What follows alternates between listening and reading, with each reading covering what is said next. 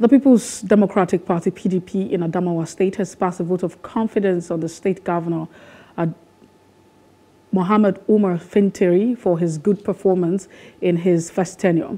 They presented the chairman with the certificate of vote of confidence at the press conference in Yola, the state capital.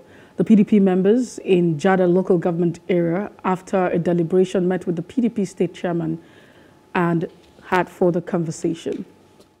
The party at the local government and state level, particularly from Jada local government, came to show solidarity to His Excellency Ahmadu Umaru Fintiri and to the leader of the party, Wazir Adamawa, our incoming president, inshallah, very soon, because we will soon reclaim our mandate. All the 21 local government, you go and see his landmark, which is a credit to him, and as our leader, we are happy, we are proud of his achievement.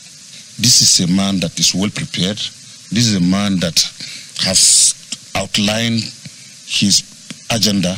This is what is going to be happen from this to A, from B to Z.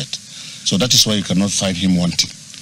He is prepared for the work, and that is why people of Adamawa so much trust him for the re-election. Hello, hope you enjoyed the news. Please do subscribe to our YouTube channel and don't forget to hit the notification button so you get notified about fresh news updates.